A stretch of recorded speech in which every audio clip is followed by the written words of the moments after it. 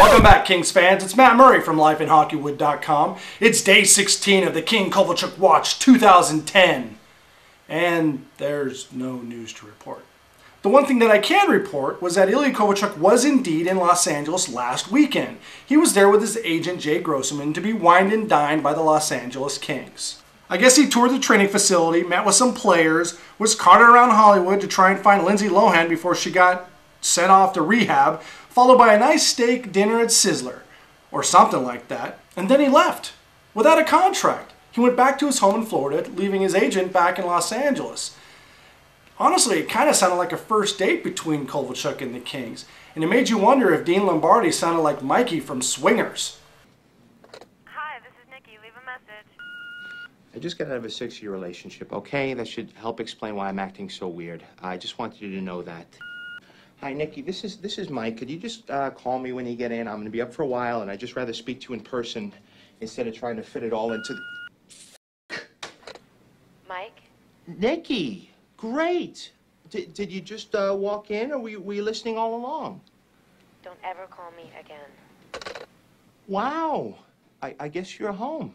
So the other thing I can report on is that reportedly one of the sticking points in this whole contract has to deal with this upcoming lockout that's coming in 2012. Lockout? Are you kidding me? And now I'm hearing that the collective bargaining agreements are up for the NHL, NBA, and the NFL all in the next couple of years.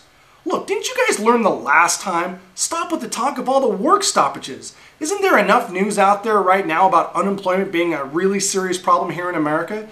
Do you really think it's wise to shutter your sports now, further alienating your fans who have stood by you through thick and thin?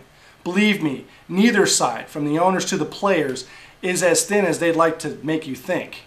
But enough about that. Back to King Kovalchuk Watch 2010.